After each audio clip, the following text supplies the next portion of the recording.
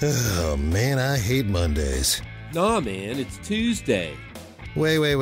What day is it? You know what day it is. Tuesday. Brewsday Tuesday. Oh, fuck yeah! It's Brewsday Tuesday time with DreZ and Huck. I misfire. Ah, the old can pop. Yeah, Can't go wrong with that one. It is Brewsday Tuesday. And as Mr. Matt Anthony, our voice guy, just said, I am DreZ, and I'm lucky to be joined by Huck from Huck's Beer Buzz in studio. Huck, how are you this Tuesday? Oh, so wonderful. I can't stand myself. Oh, that's glad to hear. Glad to hear it. So, and I'm better now as I'm sipping a beer. Yeah, we need a beer, man. This studio, geez Louise. I've been wanting a cold one all day, so I'm glad that we're finally doing it. And you got a dark looking one there. Yeah, this one's dark. Oh, son of a bitch. I knew that was a bad idea. Put on the mic, did you? Yeah, a little bit. I would lick it off, but this mic is just disgusting. Anywho, we're doing an old school kind of a thing today. Old school, he means that Huck was completely unprepared, so he just grabbed some beer off the shelf at a couple of beer stores. Yeah, that's exactly how we started this show. We're getting back to our roots. That's right. And you gave me, like you said, a dark boy. This is the Evil Twin Brewing's Even More Coco Jesus. It's an imperial stout with maple syrup and cocoa nut added. So I'm assuming, with Jesus and the chocolate theme, this is the same guys that do the Sweet Baby Jesus, the peanut butter beer. Yeah. A lot of people love that beer. I was not a huge fan. I guess I should have known better than to buy a six-pack of a beer I had never tried, especially one that's a porter or whatever the hell that is. So, but, well, I always like to try new things, and that's what I'm going to be doing right now.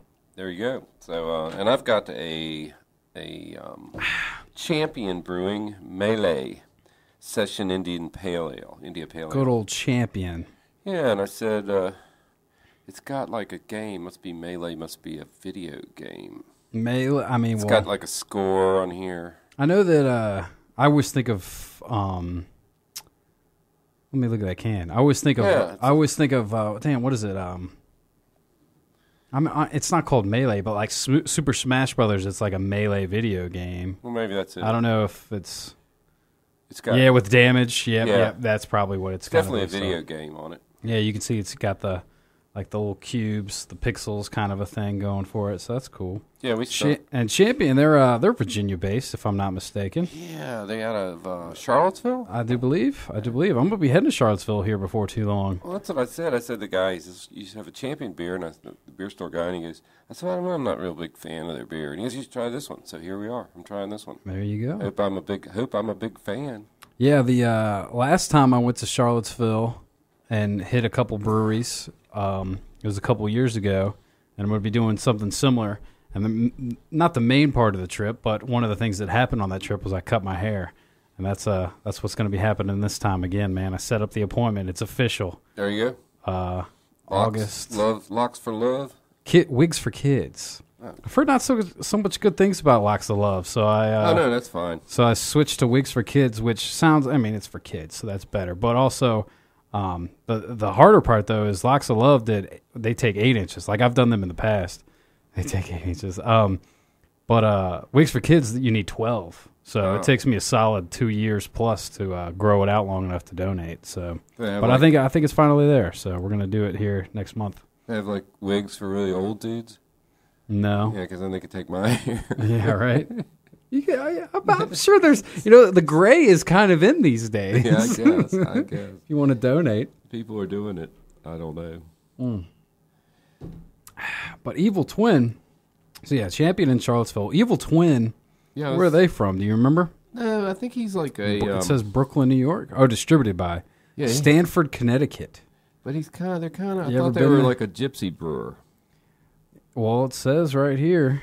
I know, Stanford. But brewed by Evil Twin Brewing, Stanford, Connecticut. Right. Maybe they're... maybe they found a home. Yeah, I don't know. So you never been to Stanford, Connecticut, I'm assuming? I've been to Connecticut, but I don't think Stanford. And, Evil Twin more specifically. No, I have not been there. I've had a lot of their beers. Yeah, they make some damn good beers. I'm actually kind of liking this one. I don't know if it's because it's actually good or just that it's so damn hot that I just really, really, really wanted a beer. Well, and it's been a long day, so it might be a little combination of all the above. It says Evil Twin Brewing is a gypsy brewing originating in Denmark. So I just thought, this is what I figured. Originating in Denmark and landing in Connecticut. Well, it's just that batch. You know, they make them different places. So they might make one at one brewery one place and one at another brewery another place. All right. Stillwater is another gypsy brewer, and I think the guys are brothers. Well, let me get this out there. This is 12% Nice. ABV, so that's probably another reason why I like it. You know, anything with the word imperial, it's gonna be pretty good in there. It tastes real sweet. Here, a few times in the history of craft beer, a highly praised beer rises beyond mortal stardom into a higher godly league. Usually, the recipe to make such heavenly drops is thick fudge-like body, pitch black color, amazingly overwhelmingly aromas of chocolate, coffee, dark fruits, muscovado sugar. I was like, what's muscovado? Type of sugar, apparently. Maple syrup, coconut, and obviously only made in limited amounts. People, this is the taste of rare. It does taste kind of rare. It looks rare, too, man. This beer is... You weren't playing. This thing is dark. I went to pour more in. I guess I should save some for you for during the songs. This says it's a toned-down, close-quarters version of our IPA. This easy-drinking, hoppy American Pale Ale is hopped heavily with citrus and Amarillo hops. Oh, Amarillo. For an extra citrusy taste, deliberately drinkable. Yeah, I don't know. Just don't know about session beers. Session beers, or you just don't know about champion beers? Well, that too, but I'm just session beers. Let's get off on a tangent. It just gets on my nerve. Yeah, because they're so... It's just saying low APV. Basically, a session is the exact opposite of an imperial beer. Right. Like, we're drinking opposites right now. Correct. My beer is 3 times as potent as yours. It is. Probably 3 times as tasty, too. We'll just see about, at the end. Just about, man, if I had to guess. But it's like if somebody said you want some session coffee, you know, we took out 3/4 of the caffeine. I'm like, no, thank you. I don't want any. Oh, okay. You know, how about some session milk? It's mostly water. Skim milk. That's what it is. Skim milk. Session milk. So I'm just not, you know, as a craft beer aficionado, I don't get the whole session beer thing. Well, you've adopted it as, you know, you're coming up with your Huck session. But that's the sarcastic response to it. Yeah, that's true. You know, to be a Huck session, you have to have at least 7% alcohol. And for a Huck birthday session, I think we decided 10%. 10 for sure. Yeah. Easy. Probably should be 14. You can't find a lot of beers in that range. Yeah. Well, while we're talking about it, let's go ahead and untap these bad boys. We like to use the Untapped app because, well, it's free, at least for me. And that's a pretty handy little tool. You know, you can check in beers wherever you're at, drinking with friends. You can rate them, give them a certain comments so that you can remember if you liked it or whatnot. Huck's Beer Buzz, pardon me, is his handle. DreZ Drinks is mine. You can friend us on there and see what we think of our beers. What are you thinking of the little champion session you poured over there? Well, you did kind of touch on it, but I actually pay for my Untapped, so I get some more statistics and some bonus, benefits. So there. There you go. But let's see. It's very light, clear, sessiony. I'm not really watery. I'm not really getting the hop thing they're talking about. That's right. It's supposed to be an IPA, right? Yeah, pale ale. Oh, yeah, you're right. IPA. Yeah, I thought you said it was an IPA. Yeah, I'd say this is like, not. Nah. So, damn, Champion's striking out. Poor guys. 325. Really? Yeah. See, that's not great for coming from Huck. My expectations were not met. That's the Melay from Champion. Yeah, the Melay was kind of laid back. Laid back. But maybe if you're a day drinker or somebody that is looking for a session, maybe because what is it? I'm did a you day. say 4%, 4.3 or something? What did it say? I think I saw it on the can. It was 4.3. I am a day drinker. Just about every day I drink. Yeah, but you can do the Huck session thing. Most people can't. I don't see it. I thought I saw it, 4.3. Maybe I'm just imagining it. That's probably right. Okay. Well.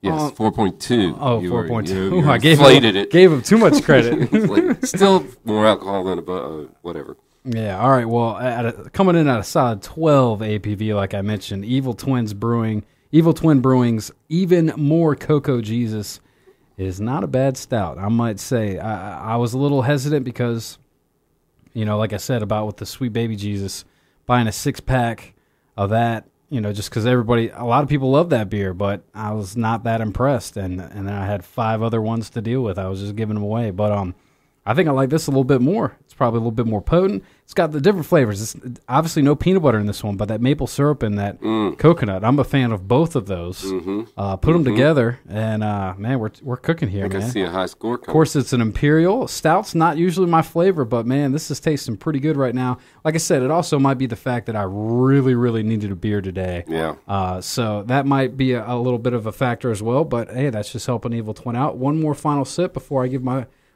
judgment officially.